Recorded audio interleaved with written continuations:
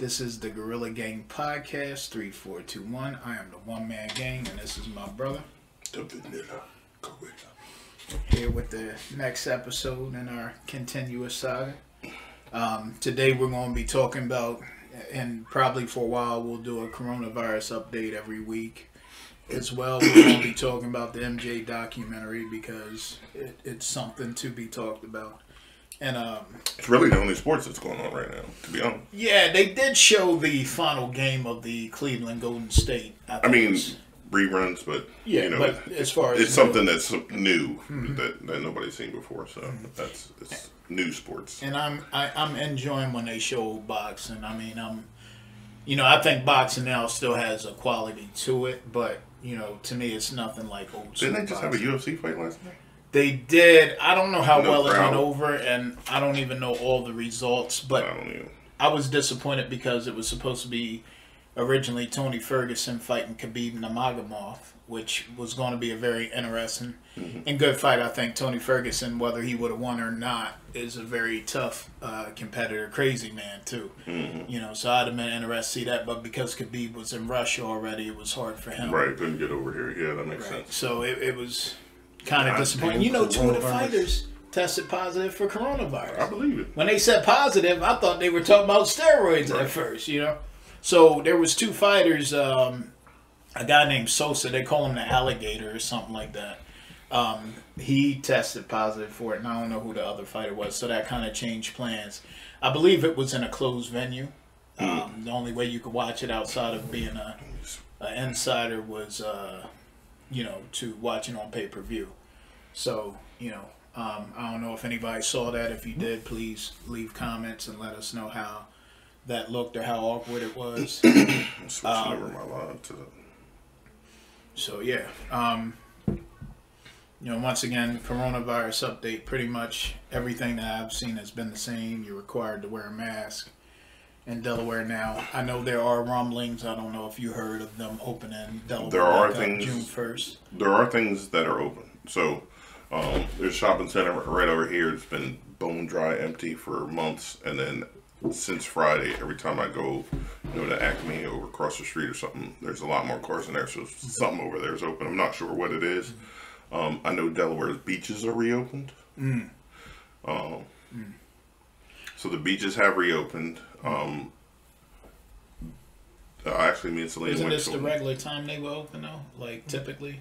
Ish, yeah. Usually around Memorial Day is big beach season. Pools open. Yeah. So masks are still required. Limited openings, but the social distancing and all that stuff still is in effect. Yesterday, me and Selena went to Walmart. There was a line at the Walmart on 13 wrapped around the building to get in. I was like, oh, Selena, we're not staying in that line. Me and my wife went to Target on Friday, same deal. I gotta say, this is kind of interesting. I've cussed two people out over the coronavirus whole deal recently here. So I was at work on Friday, and I stopped at a Wawa. Is it? I stopped at work to a Wawa, and exit 74 off 95 going north. I was in Maryland, so I'm not sure. I think the city's Falston or something like that. Right? Yeah. It's like Falston Joppa is that. Yeah. So I get out and I forgot my mask. I have a mask in the truck with me at all times. Got out, didn't go in the store. And this guy that worked for DHL, I guess, decided he was going to be the mask police or whatever, and says to me, "Oh, I like your invisible mask." So I literally, and I quote, and might not have been the best thing to say. I literally said, "Oh, I forgot my mask, but you didn't have to get smart. Why don't you mind your fucking business the next time?" And that was just because he was. If he had said, "Hey, man, you forgot your mask," I'd have been like, "Oh, I left it in the truck. Let me go get it." But it was almost like as if he was policing. Hey, it's my responsibility. Sarcastic about it, right? Yeah, right. To make sure that you're wearing a mask. Yeah, don't do that. Don't get sarcastic. Don't do that to me. Okay, I will cuss you out. You never know who you're dealing with. I never understood why people do that when they don't know the person that they're dealing with. Right. What if you're some crazy nut or pull out a gun and be like, how about this for a mask? You know what's even funnier though? I put my mask on, went in, and I didn't see the guy. I had to go to the bathroom anyway. Didn't see the guy. I knew he was in the bathroom because I didn't see him. Went in there, did my business, went to wash my hands. When I went to the dryer, he was just coming from the dryer. He literally jumped when I walked over there to go dry my hands. I wasn't worried about that idiot. It's just, leave me alone. The other one, me and my wife was at Target. And people have sense, or either they don't. There's people who don't have sense. But this lady seemed like she was pretty sensible. 20 costs. So there's a line. If you ever been to Target at the mall, there's those two front entrances and then a side entrance. Yep. Okay? So they were using the side entrance because they were at capacity. So they were letting people in as they were letting people out. Right. So the line formed around the corner on the side of the Target. Gotcha. Okay? So when we got around the corner, this lady comes and she's getting ready to jump in front of my wife. And I'm looking at her the whole time because as soon as she did, I was going to let her know, hey, And then she walks behind us. And then she sees a line around the corner, and she's still trying to fit herself. And then she's like, "Oh, is that the line over there?" I said, "I said, you know it is, you crazy motherfucker. What the fuck is wrong with you?" But I don't know, man. Sometimes stuff like that, I guess I could let go. But the audacity of people makes me cuss them out. So please forgive me. I got a temper. So I think this whole opening June 1st thing is more about greed than thinking that it's safe. I think there's a lot of pressure because of the economy. There's a lot of pressure because of just all the stuff that's going on. Suicide rates, domestic violence. Yeah. There's people.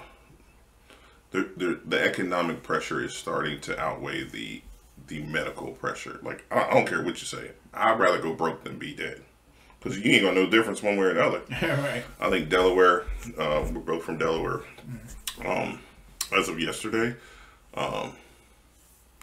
221 people have died, I believe. Most of them, unfortunately, were in elder care, long-term facilities, and just got sick. Right. But the youngest Delaware's had is, I guess, a 22-year-old died a couple weeks ago. So still to me, it's not worth your life. I'm okay with, and again, we keep talking about this. I work from home anyway, so I'm kind of not the right person to make the claim that, hey, I don't care about it because I'm home anyway. Right. So it's unfortunate, but those people that are just blatant, I want to go to the beach because I want to go to the beach to get some sun. Hey, first of all, you don't get skin cancer. Second of all, you might get coronavirus, and hey, maybe that's your way out of skin cancer because you won't have to worry about skin cancer when you can't breathe. Right.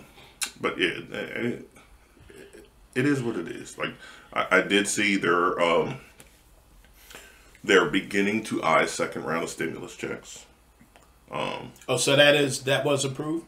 It wasn't approved. They're looking looking into it. Yeah. So I know the Treasury Department had to borrow like $4 trillion or something, some weird amount. But that would be nice. I will say again, I will not turn down a stimulus check. I don't necessarily need it, but if we get stimulus checks here in June, that'll be a good Father's Day gift for me from the government. Right. I still refuse to acknowledge that it comes from Dick Stain Donald because it doesn't. It's coming from the House and the Senate, and it's my money anyway. I paid taxes since I was 18. You're just giving me my own money back. So we'll see if that happens. Hopefully it does. Hopefully for people that need it, they get in. I know there's a lot of people struggling and whatnot, but oh, let me cut you off. Actually, I was done and I was just stuck and I was like, shit, I don't have anything else to say. Something we forgot to do in the beginning of the show, like a bunch of jackasses. Want to wish all the mothers, stepmothers, happy Mother's Day. That is something I want to acknowledge. Mothers are very important, as also so are fathers. But definitely want to give a shout out to the mothers there. As he was reminded, because Selena came down the steps. So, John, what's going on? Stephanie, what's going on, brother? So yeah, so pretty much the same as it was last week with everything going on, mask everywhere. If you can find hand sanitizer, for those in Delaware that's looking for hand sanitizer and can't find it, there's a truck stop on 13, right before the 1340 split. If you're in Newcastle County, and it's kind of in the cut a little bit. It's between Hooters and Enterprise Car Rental. They do have hand sanitizer. It's little bottles. I think they're $5.99 a piece, or you can get 3 for $15. I did buy some from there because I drive a truck, and I went there to fuel up on Friday, and I was like, you know what? I'm not finding this anywhere else. I got some from ShopRite. It's the most horrible smelling stuff, but it says kills 99% of bacteria, so that's what we're rolling with right now. And the hand sanitizer is called COVID something, so I found that to be interesting. But they have it, you know. And that's not the only place I've seen that brand of it either. Yeah, you just got to see. In fact, I have it in the car right now. Just look around. Like I said, ShopRite had some. And another tidbit is the KN95 mask, which is like the Chinese or Korean version of the N95 in America. It's supposed to keep out 95% of whatever particles or what have you. They do have those at the First State Firearm Gun Shop, which is also on 13, just a few stores up from that truck stop I was telling you about. So if you're looking for any, hopefully they're not out of any. I got a couple from there. You can go there. I think it's $13.99 for 2, and they will only allow you to buy the two. Yeah, it's pretty much a package deal. Gotcha. You know? Yeah. So. Yeah. Yeah. Stay safe. Wash your hands. All that good shit. Don't put. Don't let your pride get you killed, and that's with anything. I want to go to the beach, and as important as I don't want to be in my coffin. So. Yeah, I'm not worried about the beach at all. I wasn't. That's Brandon from Amazon, right? What's going on? Yeah. Shout out to Brandon. Brandon hooked me up with a Bane mask. Made me a Bane mask. So shout out to Brandon for the Bane mask. And there goes my phone. So. Also, while I'm on here, if any of you are friends with Liz and Dave Brown on Facebook, I believe Liz is selling handmade masks or what have you if you're still in the market for them. I'm not sure about cost or anything, but like I said, if you're friends with them, you can go on her page, and I believe Dave has advertised it too, where you can go on their page and find out about getting the mask made or what have you. So shout out to Dave and Liz Brown. Liz Jarrell Brown. There's another Liz Brown on Facebook too. But so one of the guys I went to college with, he's on here. He's deaf, so if you see me doing sign language, that's why. Oh, okay. I thought you were joking, and I kind of downplayed it. No, I was going to mention that. I was going to say that I was doing sign language because I'm talking to him. That's impressive. I didn't even know he knew sign language. Yes. Yeah. So that makes one of the few things that I learned in college. Well, I will say this. That makes my little bit of Spanish I know really feel, stupid now because he's actually really fluently doing this. So the funny story about him is, so he's the one that initially taught me sign language, and all I could do was spell. You remember, back in college, all I could do was finger spell. But then he got mad and started to teach me actual words and how to sign. Wow. So I learned finger spelling first, alphabet A, B, C, D, E, F, G, H, I, all that. And then I literally was sitting there spelling each individual words. And he's like, it made me learn the actual words. So, and I had a girlfriend in college that she was hard of hearing. So equivalent to talking really loud for like an elderly person. But she only knew Spanish. But sign language is the same in Spanish as in English. So she would sign and voice the word. So I learned sign language and Spanish simultaneously. And even to this day, when I'm signing, sometimes I will say the Spanish word instead of the English word. Because technically, when you're signing, you're supposed to voice the words. Because you don't know what I'm saying if I'm signing. Right. So you voice the words so everybody else around you, if you're an interpreter, you voice it. So sometimes I'll actually say the Spanish word just out of habit. Yeah, right. And actually, when I got out of college, my dad told me I would sign in my sleep, which is funny. Wow, that's funny. Yeah, so. That's funny. So. See, look.